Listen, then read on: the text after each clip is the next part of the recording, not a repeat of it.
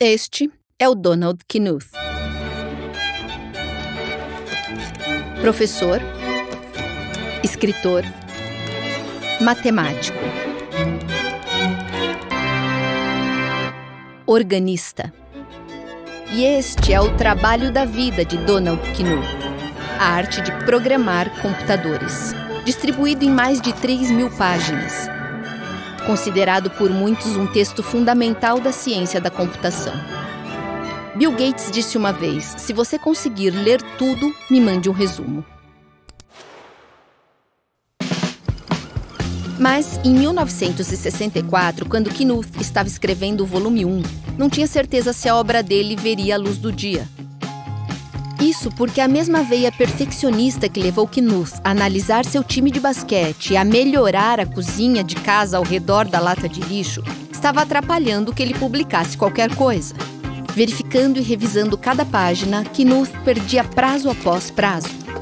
O editor cobrava por progresso e a família sentia falta dele, e mesmo assim, o volume 1 ficou inacabado.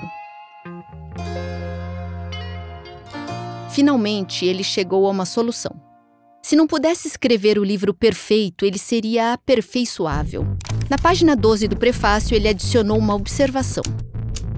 Eu vou gostar muito de receber informações sobre os erros encontrados pelos leitores, para que sejam corrigidos o mais rápido possível nas próximas edições. Funcionou. Quando o livro ficou pronto, os relatórios de erro começaram a chegar. Matemáticos corrigiram as equações erradas. Os mais atentos apontaram os erros de pontuação. A cada achado, Knuth enviava por correio uma recompensa de 256 centavos. Isso é 100 em hexadecimais, caso você não saiba. Até agora, Knuth enviou mais de $22.000 em cheques. Eles até se tornaram itens de colecionador. A maioria foi emoldurada, não descontada. A cada nova edição do livro, cada vez menos erros permaneceram.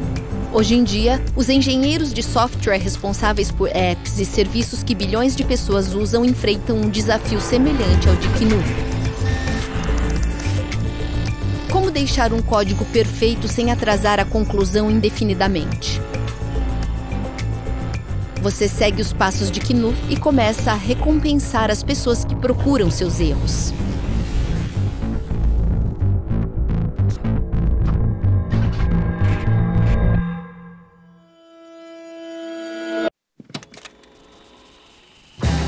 Quando seu trabalho é manter bilhões de pessoas seguras online, você tem que viver, experienciar e ver a internet como os hackers fazem.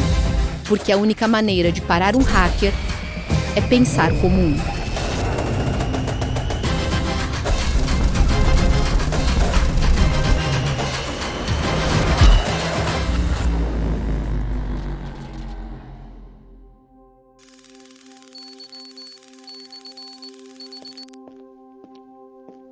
Este é Eduardo Vela, líder de engenharia de segurança no Google. Yeah, hello.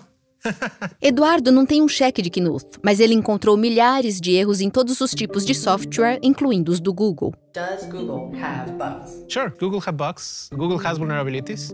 Everything that we do in everyday life that relates to software, we are putting some trust on whoever wrote that code.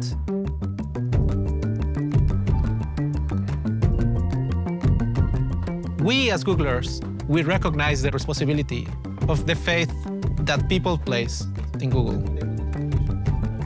We have a team of people that will look at the code, that will look at the product, and we look for bugs. But then inevitably, there is going to be something that we didn't know about. Propor maneiras de evitar bugs no código do Google é um trabalho em tempo integral. Realizado por Christoph Kern, engenheiro-chefe na equipe de fundamentos de segurança do Google. Ele sabe mais sobre bugs do que qualquer um. There's basically two kinds of bugs. There's functional bugs, where the program just doesn't work correctly, like some UI element, you click on the button, nothing happens, that kind of thing. And then there's security bugs, where the program doesn't work correctly, but it has a security implication where, for instance, somebody else might be able to get data that they're not supposed to have. Ele está falando sobre bugs como memory corruption vulnerabilities, buffer overflows, injection bugs, process script injection, SQL injection, predictable identifiers, various authorization vulnerabilities. I don't know. Let's leave it at that, maybe. Justo. Mas se já conhecemos todos esses bugs, por que eles continuam aparecendo? One particular challenge with software that's being delivered over the internet is that it's so malleable, right? Many web-facing applications basically get delivered a new version every couple of weeks or even every week. So the software is constantly changing. Every time there is a change, there is a possibility of introducing a subtle flaw that could potentially have security implications. Então, a mudança causa bugs e o código está sempre mudando. Diante desse problema, existem duas abordagens que as empresas podem adotar. Esperar que ninguém encontre os bugs e ameaçar processar quem fizer isso, ou pensar como Knuth e pedir ajuda à comunidade. So there are a lot of people who, for the intellectual stimulation of it all, tend to search for vulnerabilities in systems. When you think back to this community of hackers, one of the things that they loved doing was finding something that no one else has found before. I think it just comes from an innate sense of curiosity, wanting to figure out how things work. Literal translation of hacker in Spanish is pirata informático, which means information pirate. I think it represents better what we do when we talk about bug hunting or vulnerability researchers. You are looking for clues, you're looking for hints, and you're trying to chase weird behavior into something that is like a bug or a vulnerability. That's why it's called bug hunting. And yeah, it's like hunting for bugs. We have this program called the Google Bug Hunters program, in which we ask people in the world that are able to find security issues to tell us about it. Em mais de 100 países, milhares de hackers, amadores e profissionais atenderam a chamada, preenchendo milhares de relatórios de bugs todos os anos. Com o tempo, alguns desses caçadores cresceram e viraram os melhores. Bug hunters are from all around the world. They come from as many countries as you can imagine. Sometimes it's very difficult to ship them gifts, and that's usually how we found out where exactly they are from. There is one guy named Callum. He's from the United Kingdom. I hack companies in my free time. It's the easiest way to say it. There's Yesenia from Mexico. Bug hunting es una adicción para mí. Es de lunes a viernes, 24/7. We have Joao Luca Melo Brazio. He used the money that we gave him for rewards to build companies. Now he has many companies. He has houses and sorry. He has houses and stuff. Olhe para o topo da tabela de classificação e você vai encontrar Tomás Bojarski, o bug hunter número 1 do mundo. I'm number 1 since 2016, and I'm not really putting any effort into keeping number 1. I don't know why people are so lazy, I guess. Mas bem perto de Tomás tem uma nova geração de hackers. Aqueles que saíram à caça antes mesmo de poderem dirigir. Conheça Ezequiel Pereira, hacker desde pequeno.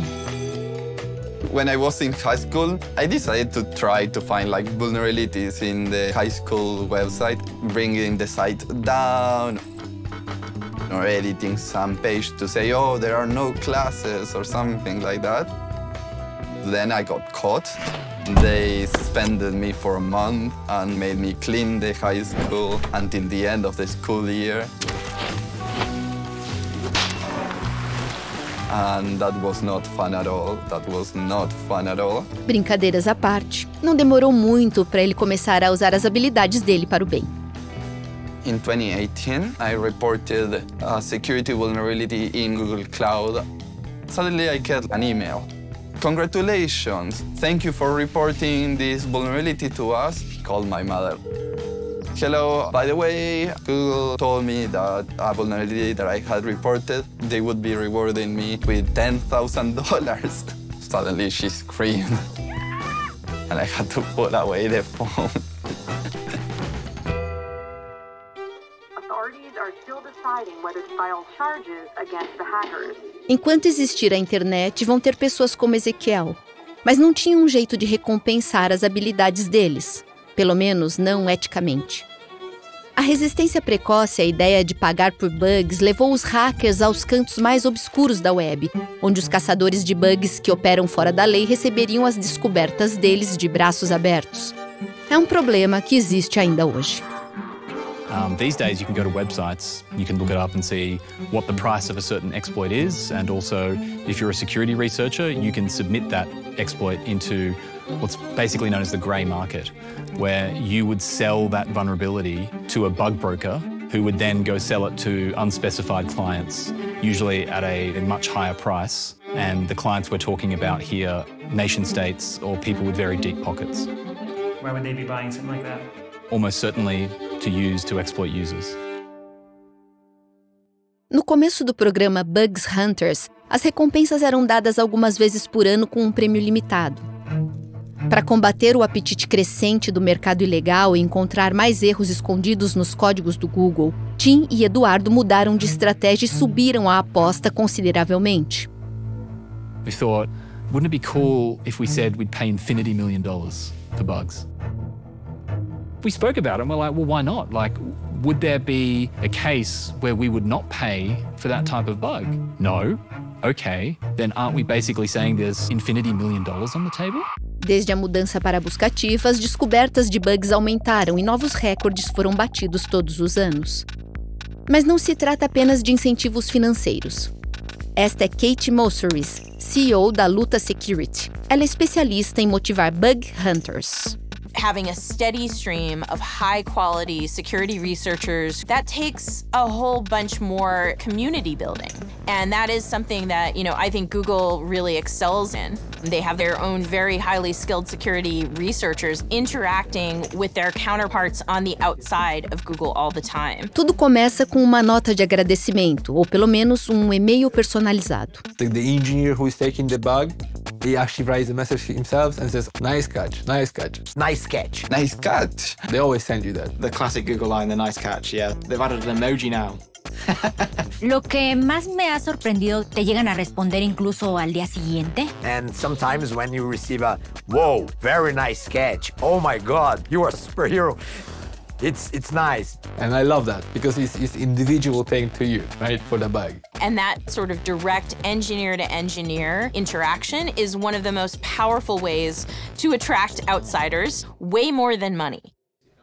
O respeito que os engenheiros do Google têm com os bug hunters vai além das habilidades técnicas. É sobre gratidão, porque os bugs que eles acham não são apenas resolvidos, eles também são estudados. The best hackers in the world are ones who continually learn from other hackers. We are exchanging ideas, learning new techniques, and expanding upon each other's knowledge. Os bugs reportados são usados para fortalecer as medidas de prevenção de amanhã, para que o código do futuro seja criado o mais livre de erros possível. Sometimes you see a report from a bug hunter where somebody found a really subtle problem that actually kind of betrays a fairly detailed understanding of how the application works. You kind of wonder, how did they figure this out, right? And you're like, oh, this is pretty cool. And then, quite a few of those bug hunters end up getting hired because they sort of emerge as somebody who really has a particular knack for this kind of work. Sim, às vezes os caçadores de bugs viram projetistas de sistemas. É uma jornada que Knuth iria gostar. Hoje, na entrada da casa dele, estão gravadas as palavras do poeta dinamarquês Piet Hein. O caminho para a sabedoria? Bem, é simples e fácil de dizer. Errar, e errar, e errar de novo. Mas menos, e menos, e menos. Uma bela mensagem para a próxima geração de engenheiros de software, caçadores de bugs, que vão deixar os códigos um pouco mais perto da perfeição. Eduardo, we are all good. Thank you so Awesome. much. This is wonderful. All right. Goodbye. Have a nice day.